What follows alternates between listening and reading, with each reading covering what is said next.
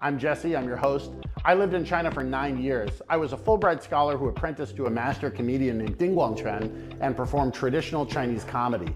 I wrote and performed on Chinese TV shows and performed in over 20 provinces. Tea was my hobby in China, and whenever I went to a tea province, I would stick around for a bit to meet the tea farmers and try the teas. I want to tell you who I am so you know who I'm not. I am not a tea master, or, and I know this because I've apprenticed before, an apprentice of a tea master. I'm just a tea guy who speaks Chinese, is curious about tea, has spent a lot of time drinking tea with great people, and loves sharing tea and tea culture with my tea friends.